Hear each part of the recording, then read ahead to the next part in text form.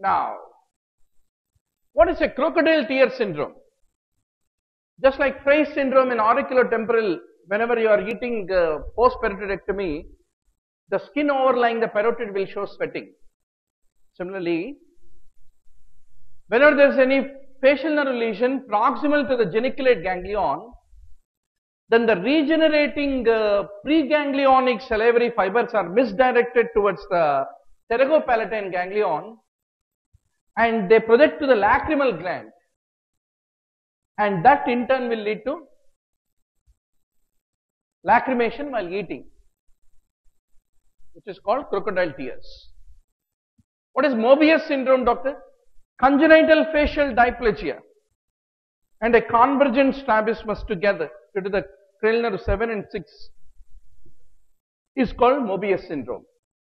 Now let us take up vestibular cochlear. Vestibular cochlear is easy. Many times we discussed in ENT once more.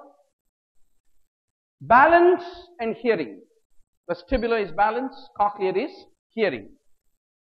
It's a pure somatic sensory afferent nerve. Either balance or hearing, it is only receiving. Right? It exits the brainstem at CP angle, so acoustic neuroma can press on it.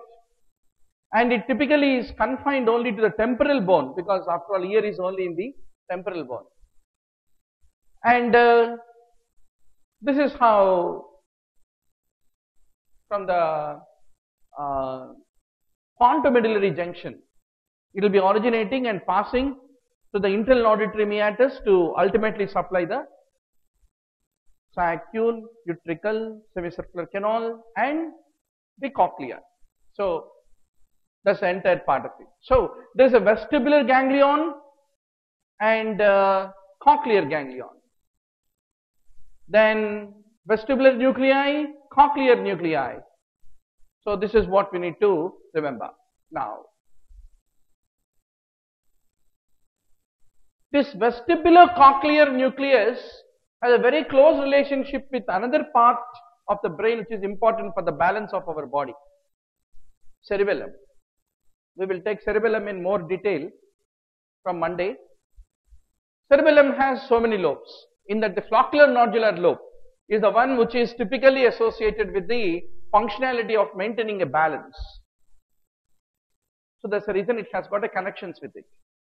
Then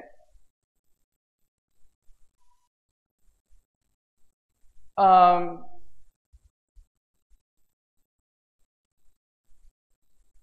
where is it bringing all the impulses from? Vestibular cochlear. The cristae ampullaires of the semicircular ducts and the hair cells in the utricular and saccular maculae. Now, why should there be semicircular and utricle saccule separately? Linear acceleration is perceived by utricle and saccule. Angular acceleration is by the semicircular. Both of them are ultimately carried by the vestibular component of vestibular cochlear. Ultimately, it will be projecting to the 4 vestibular nuclei in the brainstem, and also it will be projecting to the floccular nodular lobe of the cerebellum, and it is very important, and any lesion to that can lead to disequilibrium, vertigo and nystagmus. Then coming to cochlear nerve, it's important for the audition, and in the cochlear ganglion, the spiral ganglion otherwise, you have the first order sensory bipolar neurons which are located in that, and they project to the hair cells of the organ of Carty, and they ultimately will be reaching the cochlear nuclei which are located in the brainstem. And any loss of it can lead to sensorineural hearing loss if it is a destructive loss. But if it is an irritative loss, then tinnitus, as what you see in the case of the endolymphatic hydrops, meatus. It is that increased pressure which is causing a constant irritation, which is leading to the tinnitus as one of the important clinical presenting feature of the meatus. Then glass pharyngeal. It is also important for the taste, salivation and swallowing. And it is also otherwise important for maintain our blood pressure and our respiration regulation also it is important. Why? Because from the carotid sinus which contain the baroreceptors that monitor the central blood pressure, it is one of the important afferent from carrying the impulses from there. Then the chemoreceptors that monitor CO2 and oxygen concentration of the carotid body also are carried by the glossopharyngeal. And glossopharyngeal is called the nerve of the third pharyngeal pouch. So first pharyngeal pouch is 5th, second is 7th, third is 9th, and it's mainly a sensory nerve. And jugular foramen need to be remembered because it is a common exit for all the three, 9th, 10th and also the 11th. Then there is an auricular branch of the vagus. So via this auricular branch of the vagus, it will be ultimately innervating the external ear and the external auditory meatus, the glossopharyngeal.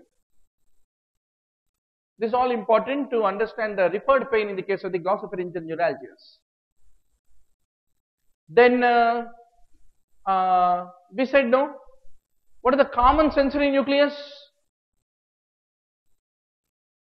For taste is all your three, 7th, 9th and 10th, nucleus tractus solitarius.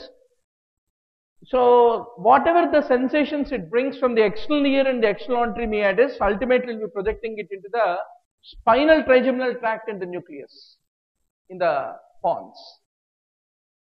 Then pharynx. One of the important innervation comes from the glossopharyngeal nerve.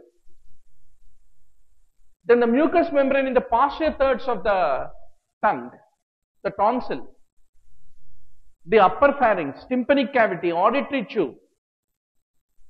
If some water goes into the ear, some mosquito creeps into the posterior part of the tongue, all those things are conveyed by the glossopharyngeal.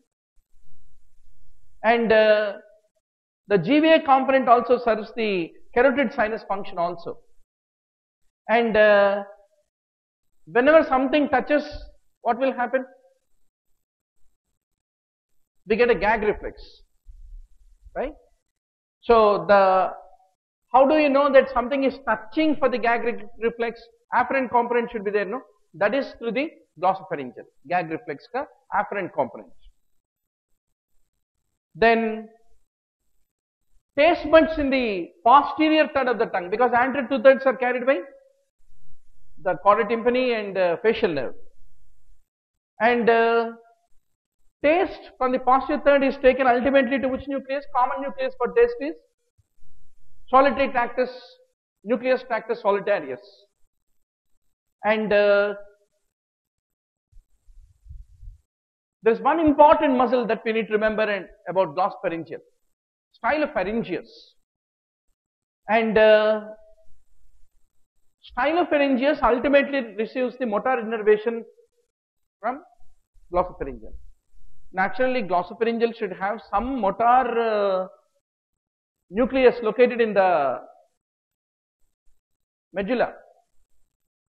So what is that nucleus, which is the motor nucleus shared between the 10th and the glossopharyngeal? It is the nucleus ambiguus in the lateral medulla, which ultimately sends the efferent fibers to the stylopharyngeus through the glossopharyngeal instead of through the vagus. Then parotid gland. Already sublingual, submandibular are all receiving secretomotor fibers which are coming from the mandibular division of, coming from lacrimal, sublingual, submandibular, all facial. So what is left over? Parotid. So the parasympathetic secretomotor fibers that innervate the parotid fundamentally predominantly travel through the glossopharyngeal. So once more, where will then instruction that parotid should now produce the salivary secretion come from? It is the inferior salivatory nucleus. Earlier for the sublingual, submandibular and lacrimal, what is important? Superior salivatory nucleus. So this is one of the favorite questions of the examiner. Yeah.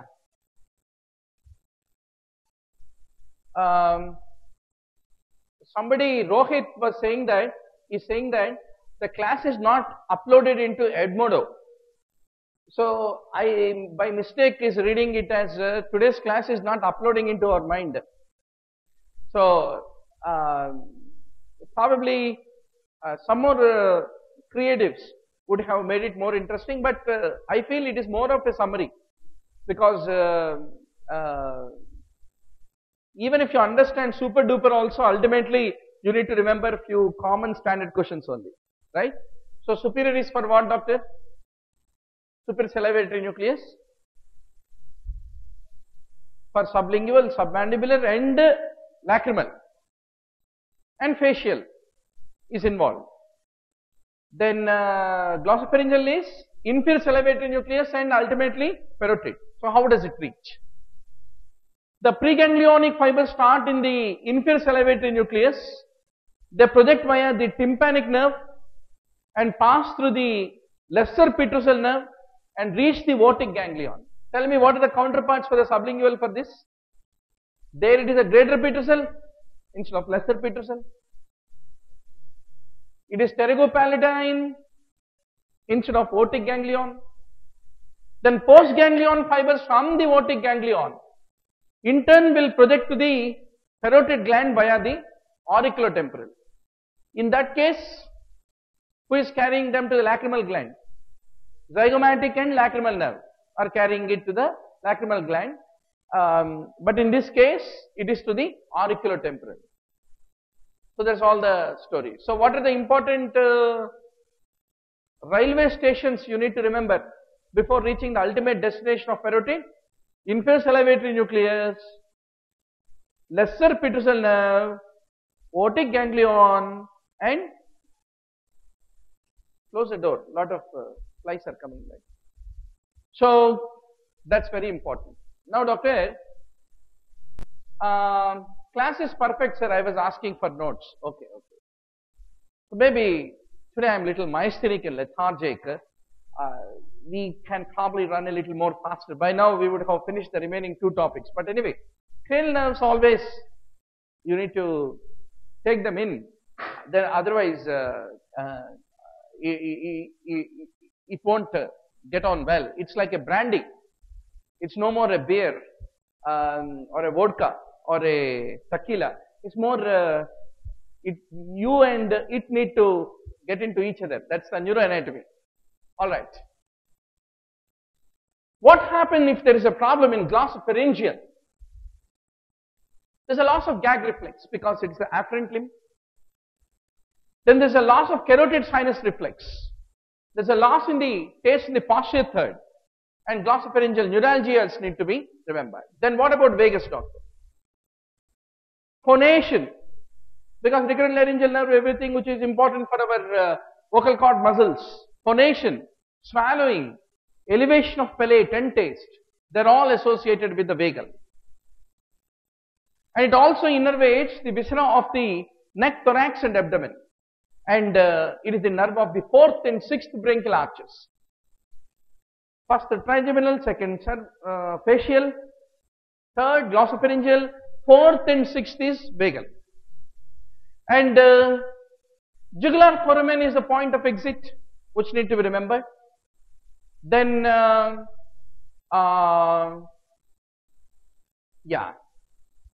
from where it basically carries the sensory innervation. Are there any sensory innervation supply that it does? Yes, sir. Infratentorial dura, because supratentorial dura is all by trigeminal. Infratentorial dura and posterior surface of external ear and the external auditory meatus and the tympanic membrane. It is all cutaneous, sensory innervation is by the vagus. Then it is the spinal trigeminal tract and nucleus is the common station where all sensory things are reported. Luckily, there is no special sensory nucleus, especially for the vagus. Mainly, vagus is the carrier. That's what you need to appreciate. Then, what is the general visceral afferent? From which part of the viscera is it bringing the sensations? The mucous membrane of the pharynx, larynx, esophagus, trachea, thoracic, and abdominal viscera until the left colic flexure is all basically by the vagus. In the larynx, you know, above vocal cords, below vocal cords. What is the innervation? Which is recurrent laryngeal, which is superior laryngeal. But ultimately all of them are branches of vagus. So that is the reason any sensory thing of the pharynx, whenever we drink water, we know it is hot or cold. Whenever the any hot or cold thing passes through our larynx, anything will be known only because of the vagus. Then it all reports to the ultimately the solitary tract and the nucleus. Then taste buds anterior 2/3 are facial, posterior 1/3 is glossopharyngeal. Still, if you are a rich man, you can put a laddu all the way into your epiglottis and feel the taste through vagus also. If you have too much of thing which you don't want to share with others, right? So taste buds in the epiglottis are fundamentally the SVA component, and ultimately any taste will go to the solitary tract and the nucleus. Then what is special visceral efferent? It will go and supply and make them contract. The pharyngeal arch muscles of the larynx and pharynx, they are mainly by the vagus, with few exceptions. Tensor belli palatini is by the fifth nerve, stylopharyngeus is by the glossopharyngeal, but otherwise overall larynx pharynx muscles are all by the vagus. Then upper esophagus striated muscles, they are also by the what you call vagus, and the muscles of the uvula. That's the reason in a gag reflex, sensory is carried by glossopharyngeal, but efferent is carried by the vagus. And the levator valley palatini and palatoglossus, they are also by tensor, and the levator are different. So that is also by the vagus. So doctor will take a break because too many insects are camouflaging us. They may pass into the nose or ear, and we need some attention.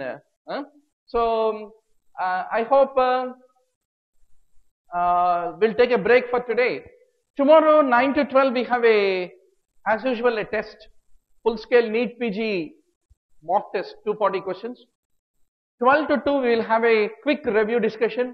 So if you don't have housemanship, Sunday duty, injection duty, please do come. We'll love to see all of you. Then those who could not take an online test, and then do participate in live discussion. Thank you, doctor.